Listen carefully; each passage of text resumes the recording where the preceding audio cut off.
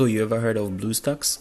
Alright, so Bluestacks is actually an application that helps you to run Android apps on your PC, being it Windows or MacBook. So right now in this video, I'm just going to share with you how you're going to be able to get Bluestacks for macOS Big Sur, and I've already downloaded it. And if you're going to download it, you need to just double tap on it and you're going to get the pop-up right here. It's a big file right here, so I'm not going to re-download it. So you see right here it's 600 megabytes, so I'm just going to cancel this, right?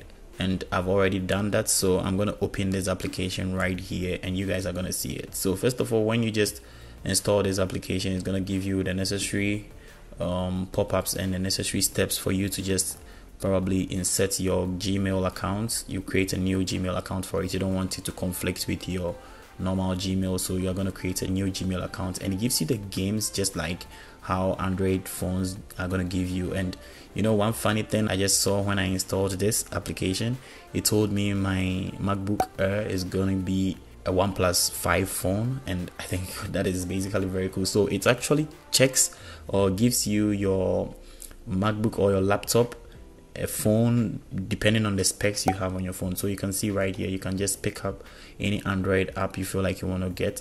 You see it working there right here. There's a new game that came up not long ago, and you can just pick it up and then download it and then get an Android version. If you feel like you're tired of using your iPhone, or you want to watch or you want to play on a big screen like this, you can just do so, and that is basically very cool. So you can go to the App Store and you can check out right here. You can test all the Android apps which you've not tried on your MacBook or something. So this is more like you having a feel of an M1 PC already, because if you are owning a MacBook which is not an M1 computer right away, what I think you're gonna see is having these apps right here working like an M1 MacBook that is already gonna make you install apps from the App Store. But with this, you're gonna install Android apps.